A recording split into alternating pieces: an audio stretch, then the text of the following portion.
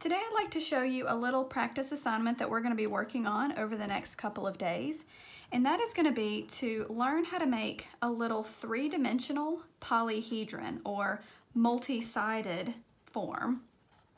So now we have been learning about the elements of art, and this little polyhedron is going to be a way for us to practice understanding and representing the different elements of art. You guys will be making yours on white cardstock paper. In your set of supplies that you've picked up, you should have a piece of paper that looks like this that is on nice, heavy, thick cardstock. So this piece of paper, hold on to this and make sure that this stays in really nice condition. This is for your final product. We are not going to use this piece yet. But you should have a little thin piece that says practice page at the top, and this is what we're going to be creating a practice version of our polyhedron design on. So let me walk you through the steps of what this assignment is going to take. Each side of this polyhedron is going to have and represent one of the elements of art plus one sort of title side.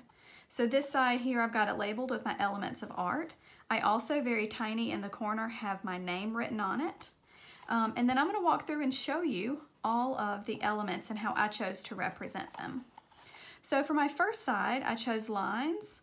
And with this one, you can create any design that you wanted, but I decided to make a little pen and colored pencil illustration of a landscape with all different types of lines making it up. And notice I've incorporated the word lines up there into my landscape. For shapes, I just did a very simple little illustration with different triangles. I just broke this one larger triangle up into different smaller triangles really neatly, making kind of a cool geometric based pattern. And then I just very simply went through and chose different colors and shaded each triangle from dark to light just to make it visually really interesting. For form, I decided I wanted to create an interesting little optical illusion because we know that forms are three-dimensional things. So I went on the internet and I found a resource picture that I sort of based this off of. For my representation for texture, I decided to use just a very simple symbol of a hand because with texture, it's all about that tactile quality. And then in each one of these little corners, I drew a different type of texture. So for color, for this one, I chose to do just a very, very simple round color wheel. And I wanted to create a really soft, subtle color wheel. You know, like if you go into the old vintage Microsoft Paint application, you used to be able to pick your color, and it used to look like an old-fashioned little color wheel like this where everything was very smoothly blended. And then since this is a triangle, the three corners that were left ended up being perfect for me to incorporate the three primary colors, red, yellow, and blue. So that was how I chose to represent my color in this image. For space, we talked about space in two different ways. We can talk about positive or negative space in 2 dimensions, or we can also talk about 3-dimensional space with depth and things moving back in space. So for this one, I sort of did a play on outer space and depth of space. I created a little astronaut up here in the foreground, and I just labeled it 4. And his shuttle back here in the middle ground. And then in the far background, I have a little planet, and I've labeled that background. And I've also created my word space, moving back in space, going from big to small, with little tiny sort of constellation stars symbols making up the letters. For my value one, I created just a very simple little arrangement of rays and took different colors and made little miniature value scales with each one of them. And then inside my word value, with pencil, I shaded a little miniature value scale on each letter, starting from light and working my way to dark. So colors can have values as well as grayscale can have values. For your design, you are going to be able to design each panel however you would like, as long as it creates a visual representation of each one of those elements of art.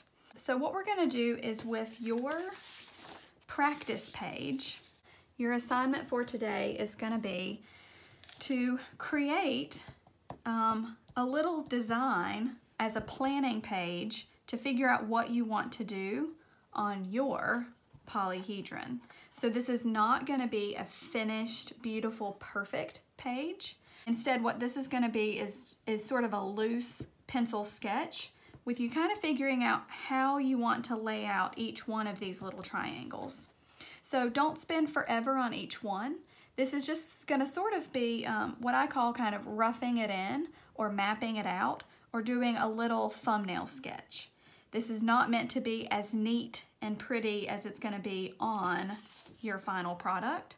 This is just for you to use this page to plan. So what I'd like to do now is walk you through the steps of completing your practice page or your planning page in order to start and figure out the layout for each triangle on your polyhedron. So I took just a couple of minutes and started doing a little bit of brainstorming, and I used some of this side area for me to plan. One thing that I decided to do is that since my last polyhedron was fall themed, I thought that I would kind of go along with that and do another season. I thought maybe having a theme to this would help me come up with ideas more easily, rather than having it be so wide open and open-ended. So I decided to look at a summer-based theme with each element of art being represented by something from the summertime. So I just did a quick little brainstorm session. It took me about 10 minutes, and I decided for line, I'm going to do a pineapple shape and fill it in with different types of lines in a Zentangle style inside my triangle. For shape, I decided I would use sunglasses, and create maybe like a little series of different shaped sunglasses, just very simple, like little illustrations, since each of the frames is a flat shape that doesn't have any depth to it. For form, I decided I'm going to create little illustrations of watermelon slices, like half of a watermelon, which would be half of a sphere, one sliced section of watermelon. That would be a three-dimensional form. For my texture one, that one took me a little bit of time to figure out because texture was sort of tricky. I initially thought maybe I would work with, you know, a summer rainstorm and create a cute like little illustration of clouds raining with a cute little umbrella and maybe talk about wet versus dry texture. But then I came up with a better idea. I thought about, in the summertime, I always love to go to the beach and stick my toes in the sand. So I thought sand is a great texture. Sand is really gritty, and I thought it would be neat and very simple to do a little illustration of maybe footprints in the sand, the way you feel the sand squishing in between your toes. I thought that would be a really cute little illustration to represent texture. For value, I have fallen in love with some of these really great summer motif prints. So I decided for value, I would create a little layered design with lots of different tropical style plant leaves, and I would shade them from light moving to dark. And then that way I would have a nice like little value scale with those.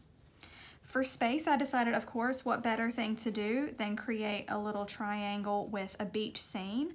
So I'm gonna have the sand, and then moving in, I'm gonna have some like white waves crashing on the sand right here, and then moving back into the ocean and have a really pretty like little drawing of the sun back in the sky with some clouds back there. And that's a really good representation of depth of space. And then last but not least, for color, I decided at the beach in the summertime what's something that everybody does, and that's play with those big colorful beach balls. So I decided I would do a really simple like little illustration of those beach balls, where if you remember, they're always sort of striped with white and then a color and then white and a color and white and a color. So I thought I'd do one beach ball with yellow, blue, and red, my primary colors, and then I'd do a second beach ball with my secondary colors, orange, green, and violet. And I thought that would be a really cute, fun, sort of playful way. And all of those illustrations were much easier for me to come up with because I had a cohesive theme. However, you do not have to have a theme. These can be completely open-ended. Representing something, each one of those elements, in a creative, original, and unique way is something that I'm looking for. I certainly will allow you to go on the internet and look up resource pictures if you need help seeing how to draw something. For example, I maybe am going to need to look up and see what those tropical leaf shapes look like. That would be a fine thing for me to research, but the idea of creating an overlay of them with them stacked together, making a value scale, that is my own original idea. I'm not taking that from another resource. The beach balls, again, to do them as a color wheel is my own original idea, but I may have to go online and look up a resource picture for what do those beach balls look like. So I hope that that makes sense as you were starting the planning portion of your project. So now I'm going to go through and I'm going to speed this video up really quickly, but I'm going to show you how I go through and just start to plan and map out this project. It does not matter which triangle you start in or which triangle is going in which direction for this project. Once it all gets put together, it's not going to matter. So you can pretty much start wherever you would like.